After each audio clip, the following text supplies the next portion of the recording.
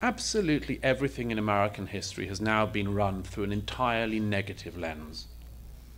And the negative lens always relies on the following things: racism, connections with slavery, and in the case of the UK, of course, you have the added issue of empire. I make the point that, for instance, at the time that America was involved in slavery, everybody in the world was involved in slavery.